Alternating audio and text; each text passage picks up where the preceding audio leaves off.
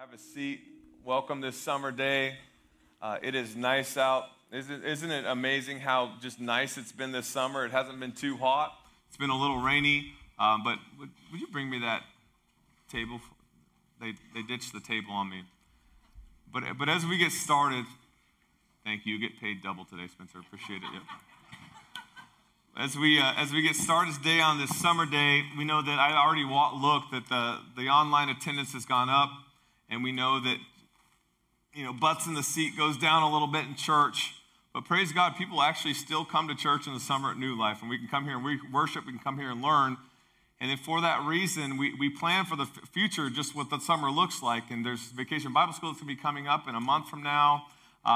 There's different life groups that are meeting. There's different summer activities that are taking place. Membership classes coming up.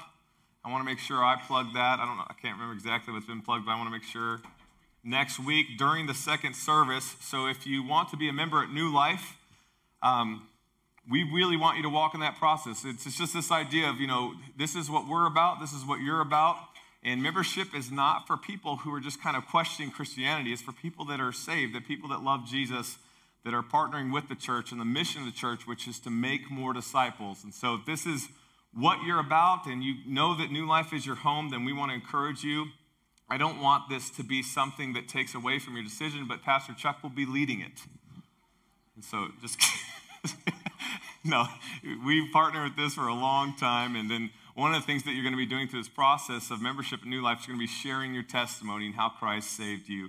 And so I would encourage you to walk through that process. Next week is your on-ramp for the starting point of that. And so all that being said, I've been said like 2 weeks ago, we've been walking through this idea of wisdom, the application of knowledge. And 2 weeks ago I said, I think this is the end, but I knew that there's going to be this gap between now and 1 Corinthians that I'm unveiling for you today that we're going to be starting here in a short period of time. And then each week, Mike and I have been doing something different. He preaches downtown, and he's been doing stuff, I think, on the Sermon on the Mount this week. But I decided to kind of keep going extra credit. This idea of outside of Proverbs, what are some case studies of wisdom?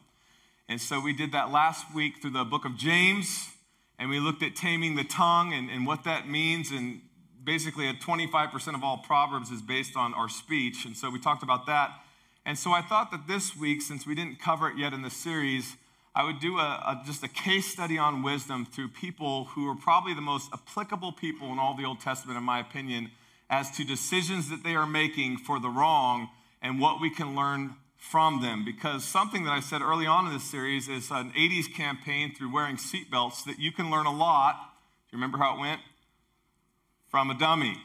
And there's this guy in the Old Testament that in some ways we want to emulate, in some ways we want to stay far from, and his name is Samson. To plead my own ignorance and how lacking of detail I can be in my life, I wrote his name down about 20 times on some notes this week. And then I went back and read the text again. And I was spelling this man's name wrong. It's not Samson, it's Samson. Like Samsonite, right? So it's S-A-M. And I had to go back and spell check because we have someone that plays spell check for me on the team. All of those times that I wrote Samson. But just so you know, it's not Samson, it's Samson. And he is a guy in some ways that we want to be like. In some ways we want to stay far from his legacy. Samson is known as one of the strongest men who's ever lived. And his story is kind of how really good stories start. He grew up at a time that was everyone did what was right in their own eyes, and he took it to the next level. But he kind of has this fairy tale-esque story at the beginning that some other people in the Bible had. Once upon a time, there was a man and a woman who couldn't have any kids, and an angel showed up and said, you are going to have a boy. Does that sound familiar? People by the likes of John the Baptist's parents, Abraham and Sarah. And so from the time that this child was born, he was going to be special to God. And the way that we know he was going to be special was not just that this is the narrative, but it was also this idea that before he was ever born, there was this Nazirite vow placed over his life, which was very unusual because this was typically a vow that people chose for themselves. But this vow before God was chosen for this character named Samson. And so as the story unfolds, there were things that he could not do because of the vow that was placed over his life. He was set apart to do a work for the Lord. He couldn't eat grapes or anything made from them. He could have no wine. He couldn't touch anything dead. And he could not, how does the story unfold? He could not do what? He could not cut his hair. Why? Because God said so. And so then we learned that the source of his strength was in his hair. And there's nothing magical to my knowledge about the hair itself. It was just, this was the vow that was before God. And so when God gives you a vow and when you make a promise to him, sometimes there are special rules that apply because he set you apart. Even when you take, and I didn't plan on going here, but I will for just a second, even when you take something that maybe isn't for everyone, like wine, it's not a sin to have a little wine. We know Jesus turned water into wine, but for him, if he would have done something that God told him not to, it would have been a sin.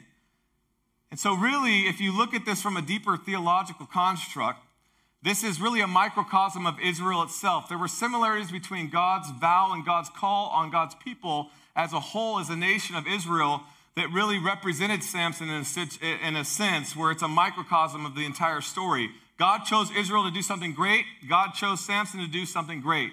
God chose Israel to stand out. God chose Samson to stand out. And so Samson has this superhuman strength. And just like Israel gets off track, Samson in his pride and his arrogance gets off track big times. Big time. He had this Achilles heel, and this is why it's one of my top 5 stories in the Bible. It is an Achilles heel that's running rampant, and it's been running rampant ever since the bite of the apple. Samson's problem was the ladies. He could not keep his eye off of, not his wife, but any lady who met a certain criteria through a very superficial lens. And so he has the brawn, he has the strength, and he also has the downfall. He has his first job, if you remember your first job, and we covered the topic of work a few weeks ago.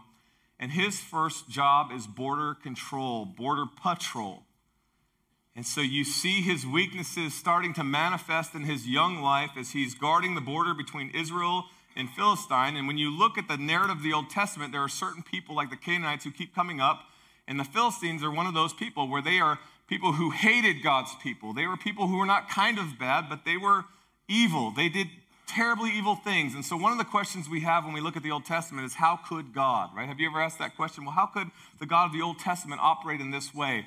You have to understand the larger narrative of the Old Testament. There were people that were demonic, that were God's enemies. So, for example, the Philistines did things in their worship to their pagan gods that were atrocious, just like the Canaanites. They would sacrifice small children, and this was not something that was kind of outside of the bell curve of normality in their culture. This was happening frequently. And so these were the people that were against God's people. There was a border. They were trying to take the land. And back and forth the narrative goes. You get to the story of David and Goliath. Who was David? David, he was one of God's people. He was the runt of the litter, and he was a king. But who was the person that he was fighting against? Goliath, this 9.5-foot tall giant. He was a Philistine. And so this is later in the narrative, but you see these things go on and on and on and on.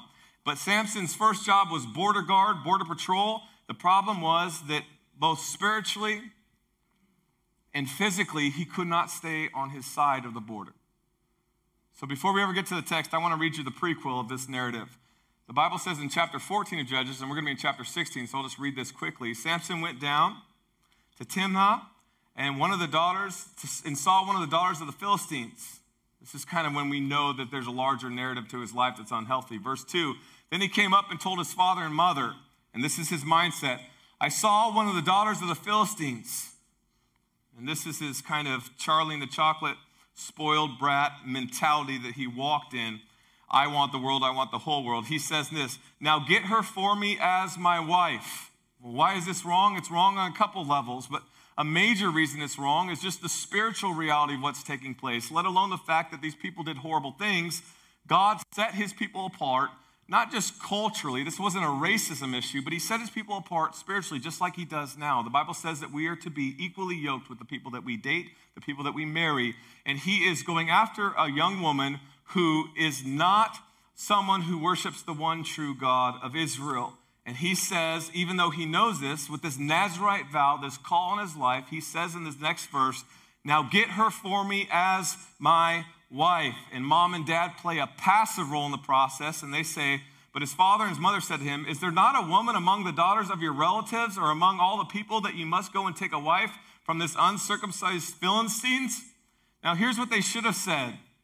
Don't use rationalization. When the Bible creates a black and white issue, don't make it gray. They should have just said, no, we're not going to go get for you a wife where you know God has not called you to operate in this way. You are flirting with this border spiritually where you're not just going to another side to find another person, but you're going to another side to defy God intentionally, and we're not going to have anything to do with the process. It's not going to be, well, Samson, is there anyone else? It doesn't matter if there's anyone else. It's not going to be this situation. But they play kind of this lukewarm role in his life. And Samson says to his father, get her for me, for she is right in my eyes. Now think about it through this lens. The last part of the narrative of this entire book of Judges is that everyone did what was right in their own eyes. And in Hebrew, this is really just kind of peeking its head early because it's the same type of language.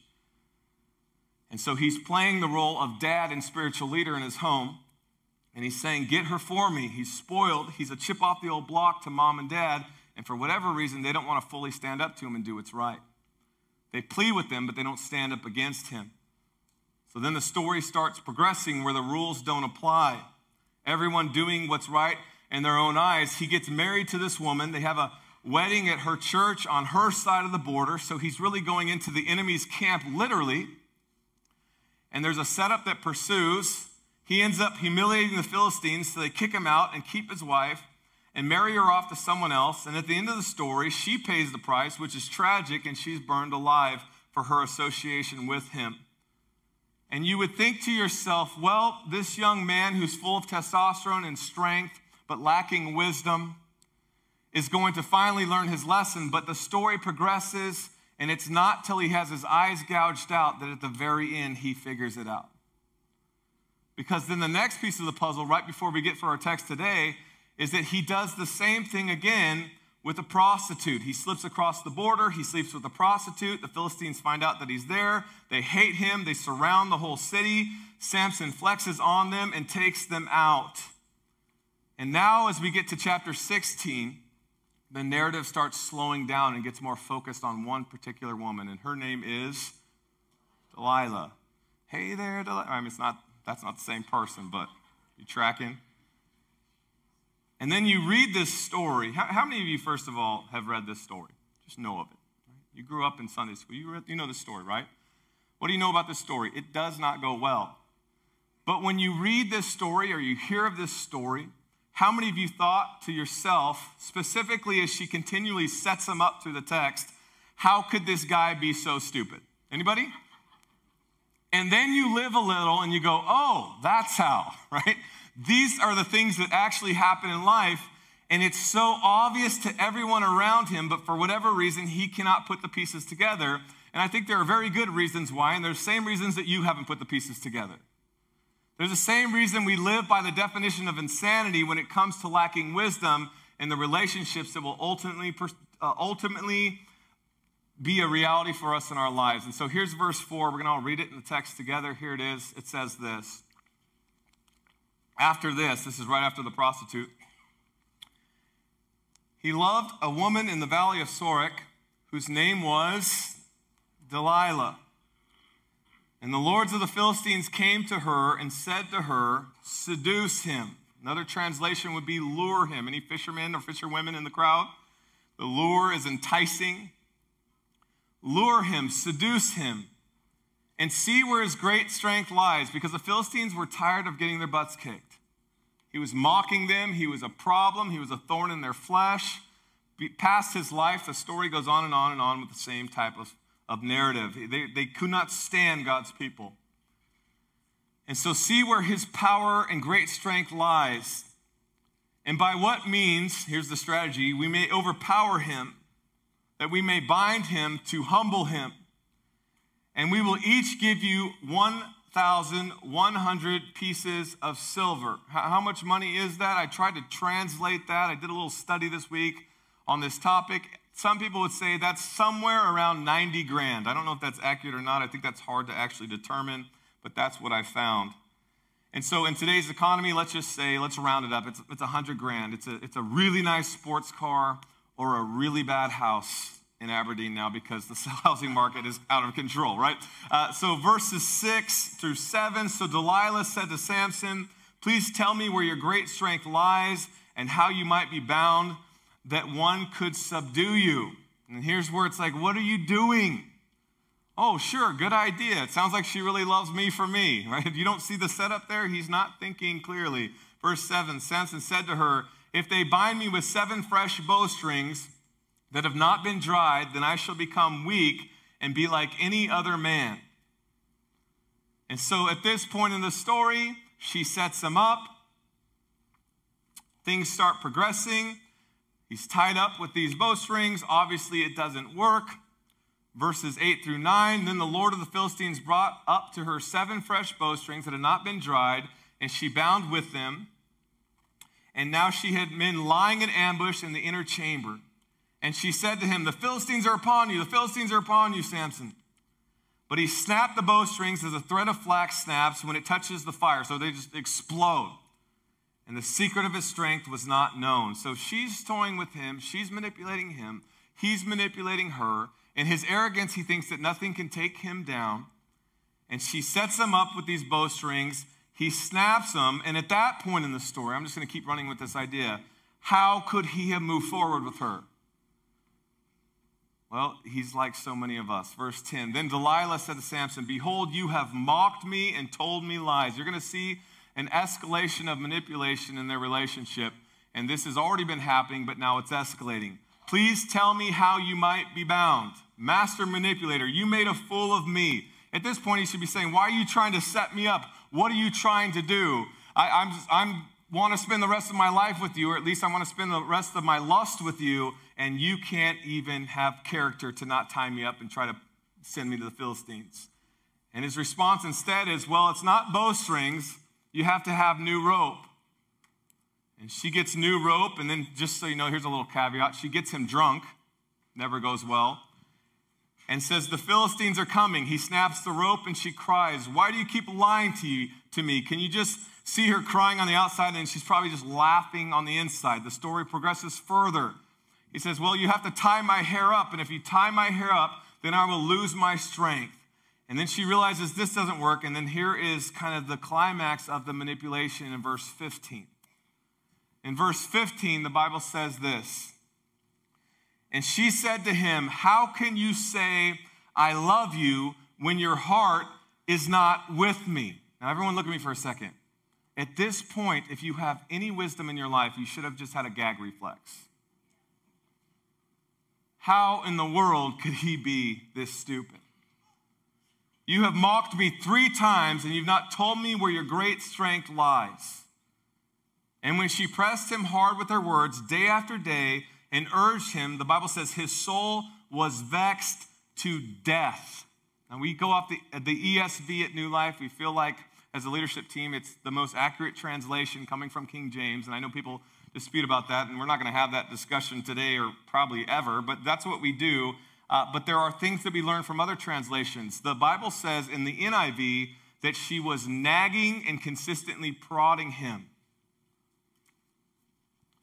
Day after day after day after day, she's making it about her when she's also trying to at the same time capture him and kill him.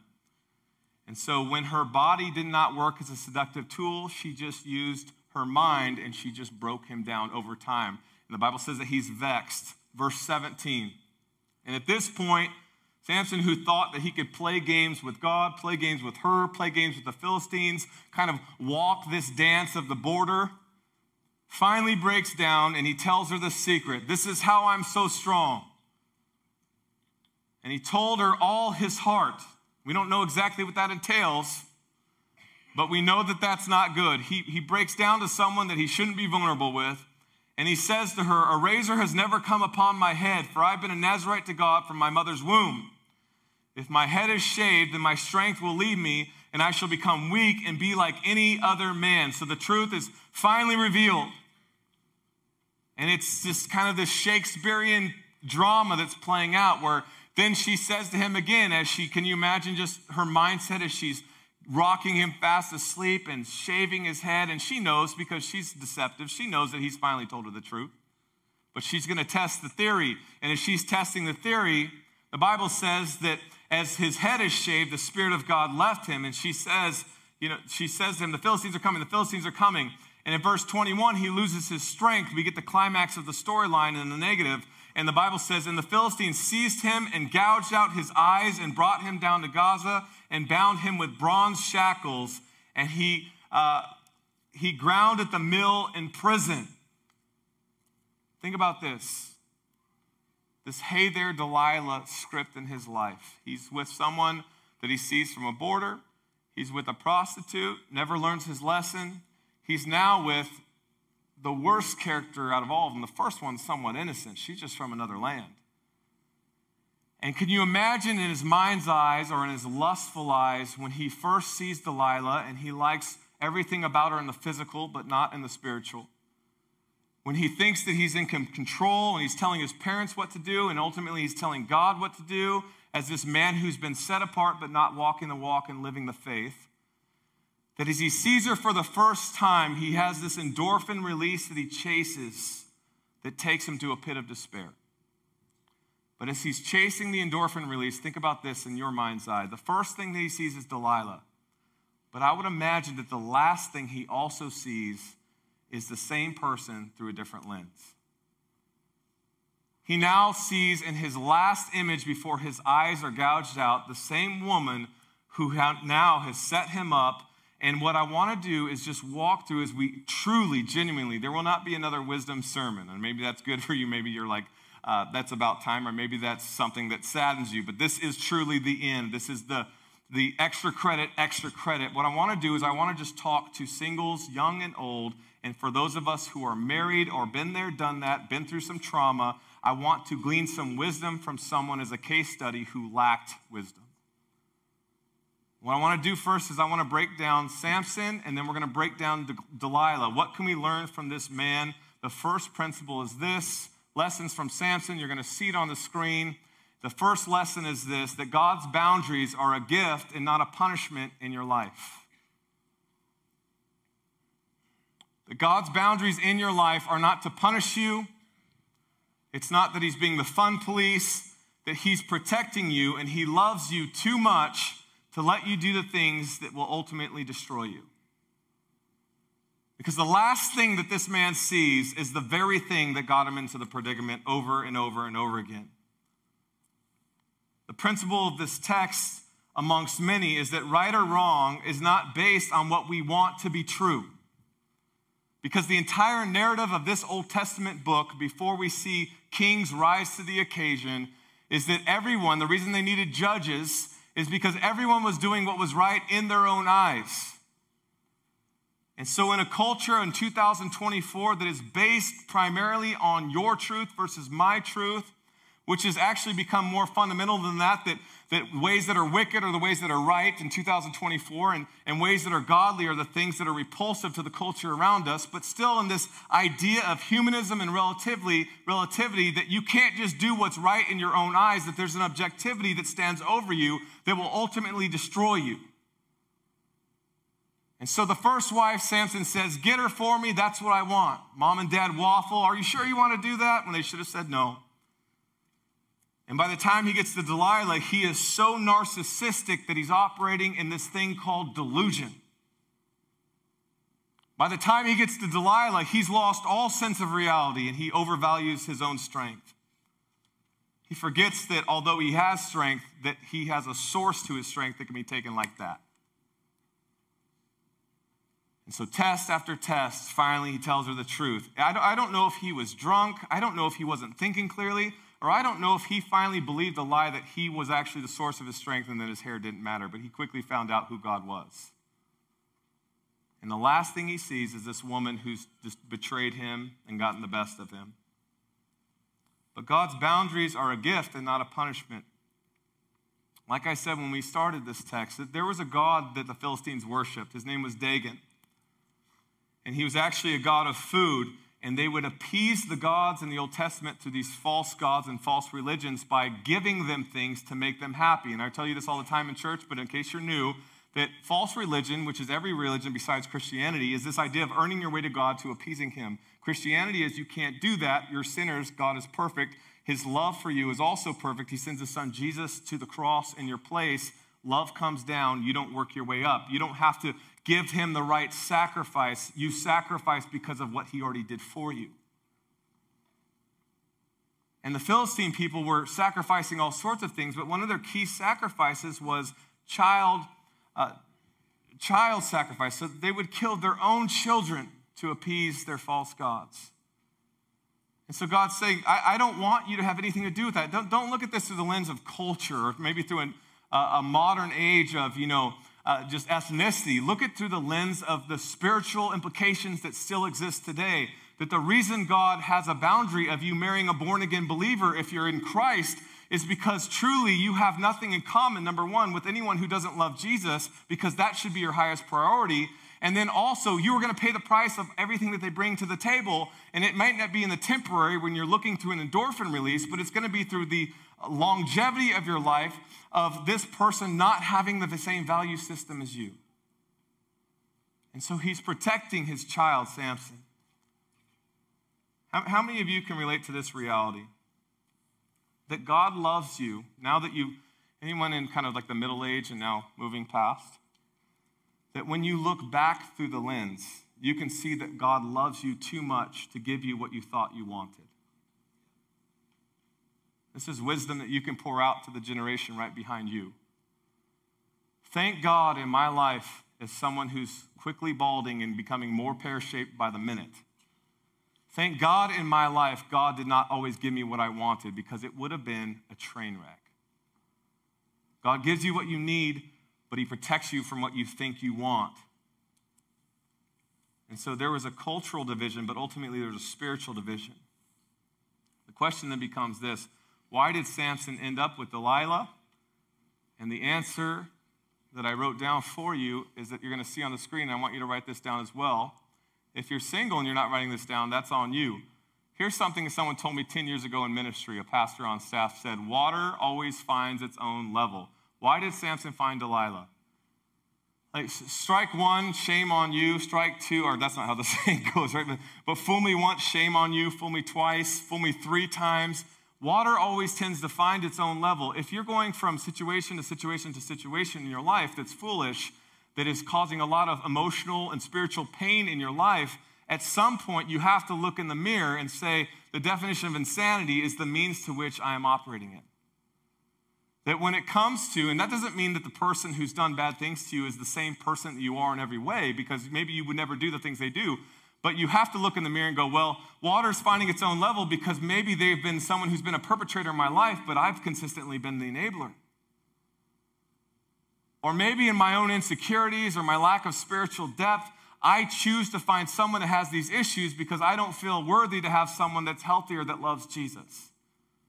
I mean, I'm not going to play armchair psychologist in your life because I don't know every story in this room, but there's always this reality that when you jump from bad situation to bad situation relationally, you have to come to terms with this reality that ultimately water finds its own level. And so the ultimate problem with Samson is not Delilah. She's symptomatic of a larger spiritual condition. He wants something unhealthy. Now, I don't think he's the type of guy that's going to be that manipulative like she is, but she wants money. And in his life, he wants, there's kids in the room, but are you filling in the gaps? They both want something that's ungodly. And what they ultimately want is not the other person, but they want their own temporary endorphin release. And in that sense, water is finding its own level because 2 selfish people are coming together. Here's what it looks like when it goes right. There's a lady in the Bible who is noble, who is godly. And she actually comes from a faraway land. And she ends up coming to faith through her mother-in-law who brings her to Israel. And that woman's name is Ruth. Ruth is this Proverbs 31 prototype. And because Ruth is doing things and living in a way that's godly and putting her own needs second, what happens to her? She finds this guy, and his name starts with a B. His name is Boaz. I think someone in our church actually named their dog Boaz. I think it was the Creeper. I can't remember. We went through that story a long time ago in church. They actually named their dog Boaz. Boaz is this prototype of someone who takes care of, who has his ducks in a row, who puts God first, and lives with high moral character. And so this is what happens. The reason I bring it up is they're just this arbitrary example, right? This is a story in the Bible.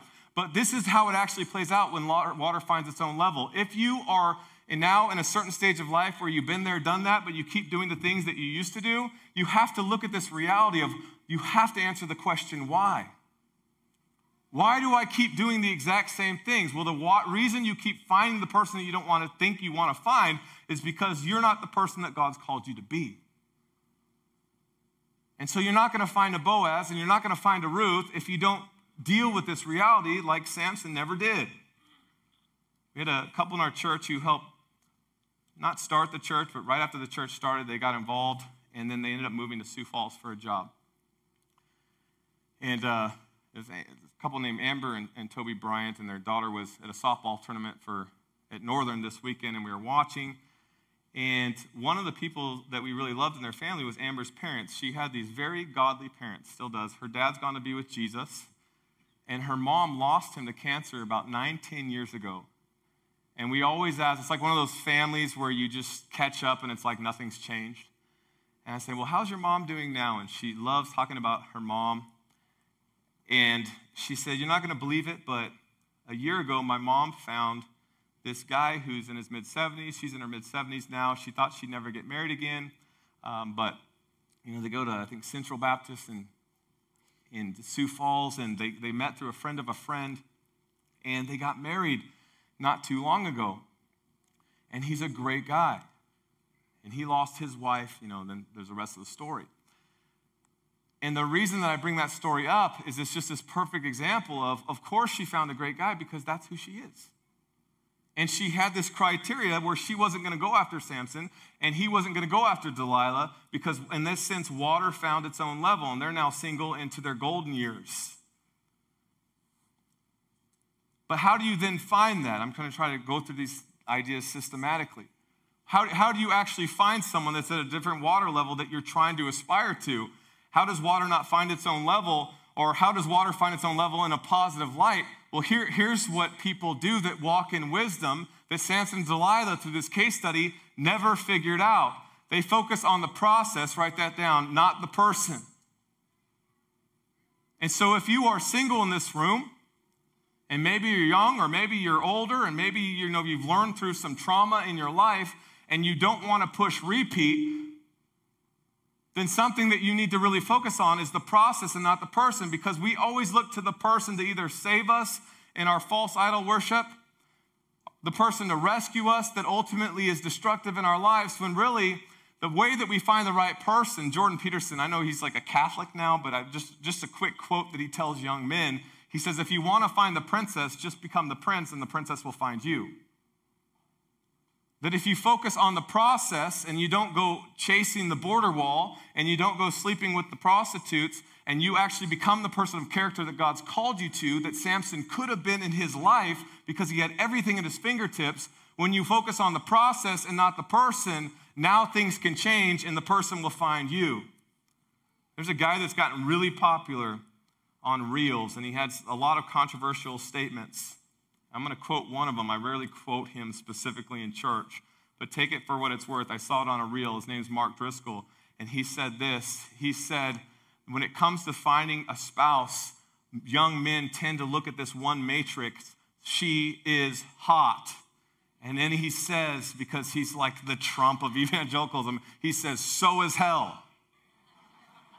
And I want to add to that statement because single women's process is give me attention. I want attention when it's not godly and water finds its own level and the process is flawed. I want attention. And I would just tell you this as a pastor, Satan will also give you attention. Just because they give you attention doesn't mean they're the person God has for you. And so do you have a process that will allow the right person? Here's another takeaway from Samson as a single man. Selfishness. If you've been married like 30 years, 40 years, who are you? 50 years. Anyone? You know this is true, right? So help me just validate this. I'm at 20-something. You've got more experience than me. Selfishness marks every unhealthy relationship. True? In fact, I've heard this said, behind every sin is this overarching reality of selfishness. So when you look at these two lives as a case study of lacking wisdom, what ultimately marked both of their life was sin, but more specifically, the character attribute of selfishness. What is at the root of every sin is selfishness. What is at the root of every nasty relationship fail is selfishness. And so if you're looking for a good future, specifically young women, and I know it's summertime and I should have had this message like in March, but here we are. Send it to your grandkid. When you are looking at every unhealthy relationship that you could potentially enter into, you will always find selfishness. But here's the question of water finding its own level. You are attracted to what you will ultimately find, and you're attracted to that thing because you're not where you need to be. Are you attracted to the person that you say you think you need? Because Samson wasn't attracted to the right. He could have had any woman he wanted in his land. He was a judge. He was a major player in the Old Testament. He could have had a very godly woman, but he wasn't attracted to that thing that he knew that he was supposed to obtain because his heart wasn't right and he was selfish. And so when you're looking for a good future, are you attracted to a selfless young man?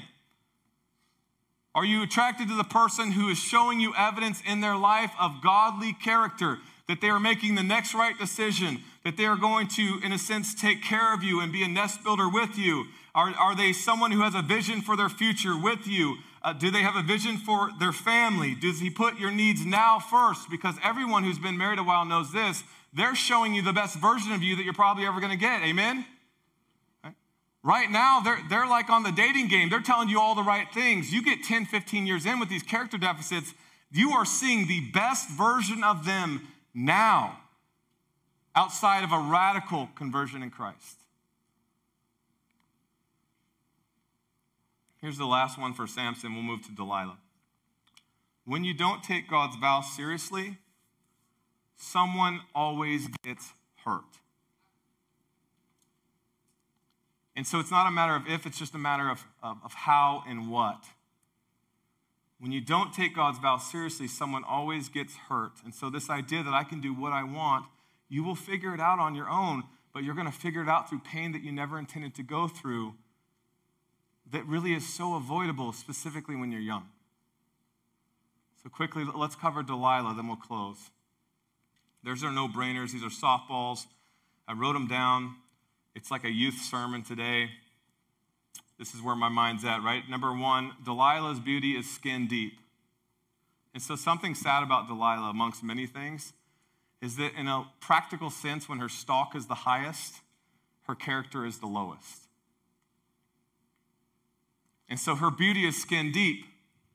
I was thinking of this analogy, and maybe it's even a little offensive. I don't know, but I think it's something that we can all walk in. Has anyone ever seen the Christmas Vacation, National Lampoon's? Very godly movie, Chevy Chase, right? Lots of good family dynamics. Anyone love that movie? I can tell a lot about whether or not you're funny if you like that movie or not. That movie's funny, right? You remember that story when they're all at the Christmas table? And there's this beautiful turkey. I'm not saying women are turkeys, but this is where I'm going. And you remember Clark, how excited he is because finally he's putting the pieces together. Finally, after all the dysfunction, now they're going to have this Christmas meal. What happens when he cuts that turkey open?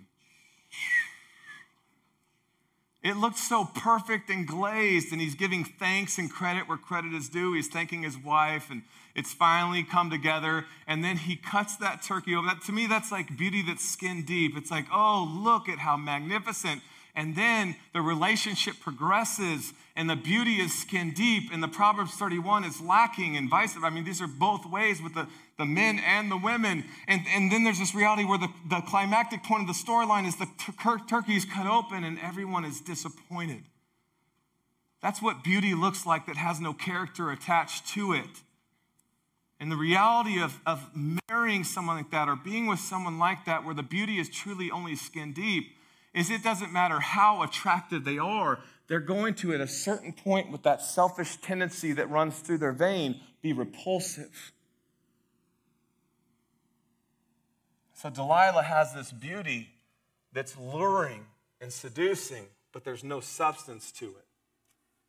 Here's another reality of Delilah. Manipulation is a destructive way to get your needs met. The nagging and the prodding and the manipulating and the gaslighting is exhausting. He's exhausted to the point, and he's no angel, he's exhausted to the point where he just finally just caves. And he tells her this thing that ultimately is his demise.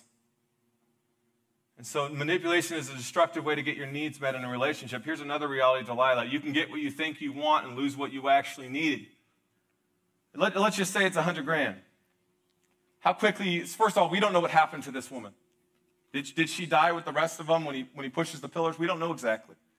But let's say she lived to be 80 years old herself. How long with this type of mentality do you think that $100K lasts her? How many of you suspect, based on the character she displays, that she didn't put that in some type of conservative 401k plan? That she probably went to Beverly Hills, spent it on some stuff, took it to the casino. How long before you think that she finally realized that what she actually needed wasn't what she has been wanting? That when you live with this type of selfishness and impulsivity, and this is what guides the character and nature of your life because you want nothing to do with the true risen Savior Jesus, and you walk in this type of selfishness, that even those things that you want in the temporary are fast fleeting because you don't even have the maturity to handle them. And so she thinks she wants this temporary satisfaction. There's different people that break this story down. They say, well, she didn't really have as much choice as a woman in the Old Testament that you might think she had. I'll give you that. So maybe we're being too hard on her because she didn't have a lot of options.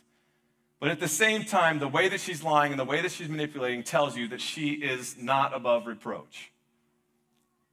But at a certain point, it finally dawns on her. And when it finally dawns on her, because I promise if she didn't die young and she lived to be older, it does dawn on her that she doesn't have her ducks in a row. And the last thought I have on Delilah is this, that Delilah sets herself up perfectly to live with future regrets and bitterness as a result. And so when her stalk is the highest, in an earthly sense, her character most likely is the lowest. And just like all of us, she'll figure it out if she doesn't die young, but she'll figure it out in a way where she's living with past regrets. Now here's the good news of the gospel. Can she be redeemed? 100,000,000% absolutely. Can he? Well, just read the end of the story. He has one final hurrah. But the story is tragic because the story specifically for Samson is so incredibly avoidable. This isn't a guy that was pushed into a corner to make, bad decisions in life. He was someone who was set apart by God. And so we'll close with this idea that you walk into this place, and I don't know everyone's story, but we're going to assume that you're here in church this morning because Jesus has set you apart through the lens of the gospel, that he has saved you, that you're not perfect, because only Jesus is perfect, but his blood has purchased you. You took communion this morning. You know Jesus, but you're not living in wisdom in this area of relationships. And so you are setting yourself up perfectly to live with future regrets and bitterness that are completely and absolutely avoidable if you would change trajectory now. How does that specifically look? Well, Jesus tells us through the Apostle Paul these two major areas of heart transformation that then manifest in the marriage covenant into your future. If you want to see this transition, then look towards the future and walk backwards from the future that God has called you to and make decisions in the now that will affect the later. Because Paul says in Ephesians 5 that women are to respect their husbands, but it starts with this idea that before they ever submit, that men are supposed to love their wives as Christ loves the church. And so there are these things that happen when you love Jesus, that you're going to put someone else's needs first because Jesus puts his church needs first. That you aren't going to be selfish because your Savior isn't selfish. If you want to get this right, then truly surrender the process to Jesus, love like him, and become the person that he's called you to be as a means of finding the person that God's called you to. Delilah sets herself up, assuming she lives to a ripe old age, to live with bitterness and resentment. And I just want to say one more time in closing, it's so incredibly avoidable. That before God ever gives you a vision for your future with someone else, he first gives you a vision for your salvation in his son Jesus. And that's the domino that is the first domino that lets everything else fall. Let's pray. Jesus, we love you. As we truly close this series out, help us to be a people that are redemptive, a people that look to you, that we're all sinners, that we've all messed up. But help us in this time of wisdom or even lacking of wisdom to have this moment of reflection of all the things that we've learned in the last several weeks. And specifically with this issue of finding our future spouse, that we would look to you and we'd say, Jesus, make us like you, so that when the water finds its own level, we find someone who loves you as much as we do. Jesus, we thank you for dying in our place. We thank you for forgiving us of our sins. And we just pray, God, that you would work on our hearts in this area of our lives. We pray this in your name. Everybody said, amen. Let's stand up.